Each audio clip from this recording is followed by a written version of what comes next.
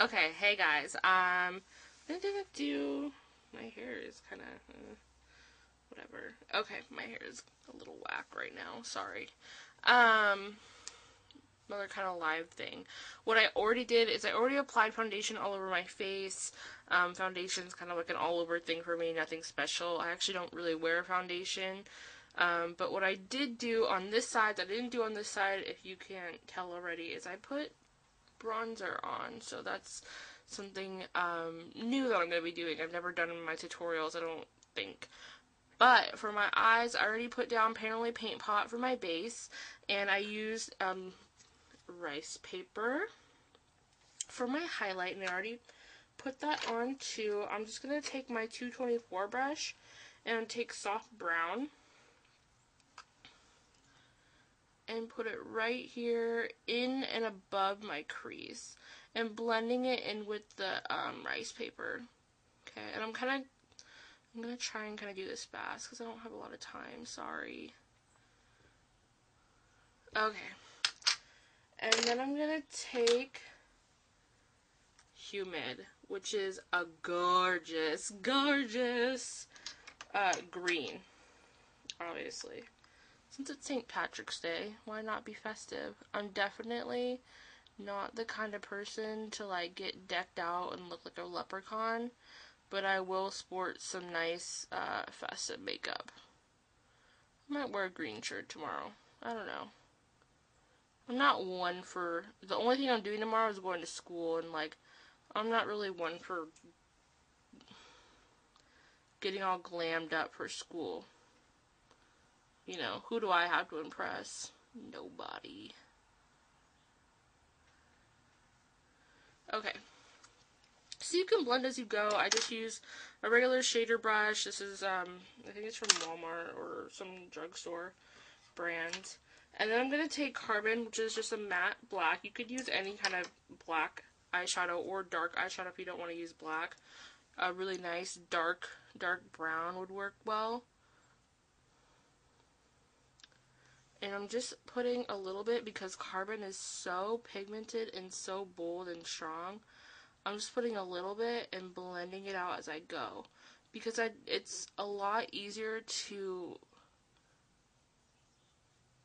make it darker than it is to buff it out. You know what I'm saying?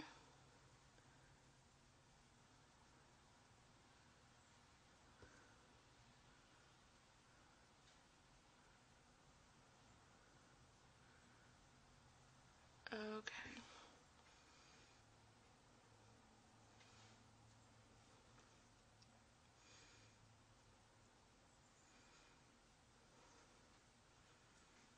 Okay.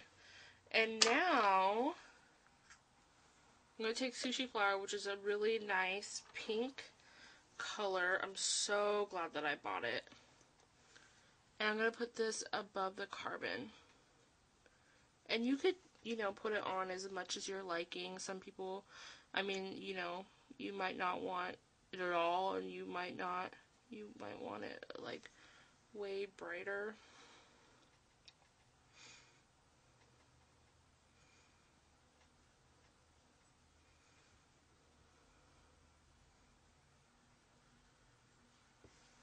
How's your guys' weekend? Gosh, I feel like I haven't been on YouTube in, like, forever. Taking my 224 brush and kind of just blending everything. Blending out the crease.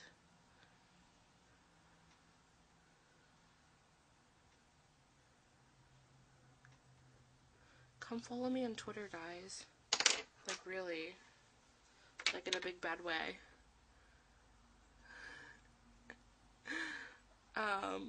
If you haven't noticed already, I don't know if you guys can see it, but I got braces. I don't think I made a video yet with my braces, so that'll be, interesting. And then next, is going to be eyeliner and mascara, and I'm not going to film that part just because you guys know what to do. Eyeliner and mascara, I think, is personal preference, so I'll be right back. Okay. Hey guys, so I did eyeliner, mascara, and filled in my brows. I don't do anything special. I just use Embark, which is a dark brown, and an angle brush. That's it. And like just short strokes, just like everyone tells you.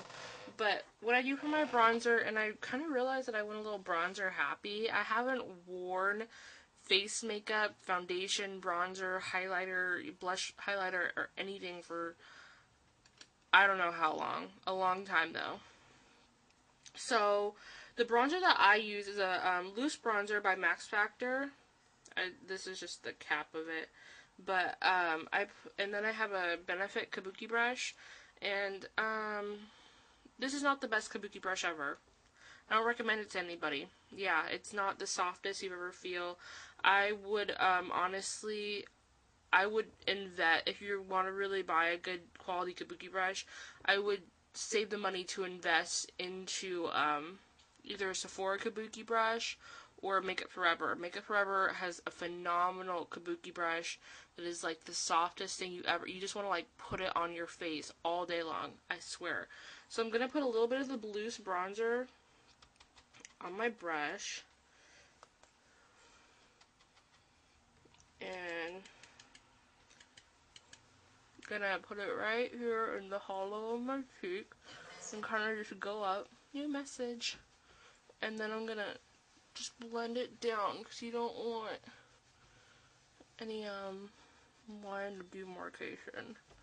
You know what I'm saying?